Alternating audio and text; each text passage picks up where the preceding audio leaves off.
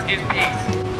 But we are all here together, and together we have a voice. Throughout history, there's always been something that can stop someone.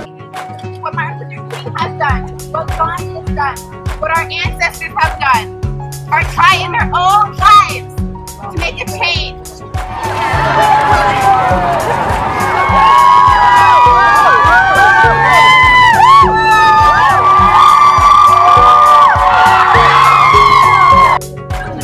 Because I believe standing together is stronger, and that we should do what we believe as a community to support everybody who's being silent.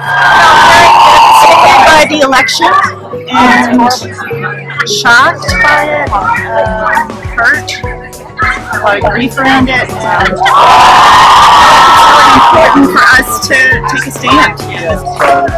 We both come from Mexico, and we're just here to support our families and stuff, because we come here to get a better life, you know, just like pretty much everyone who's immigrated here in the nation.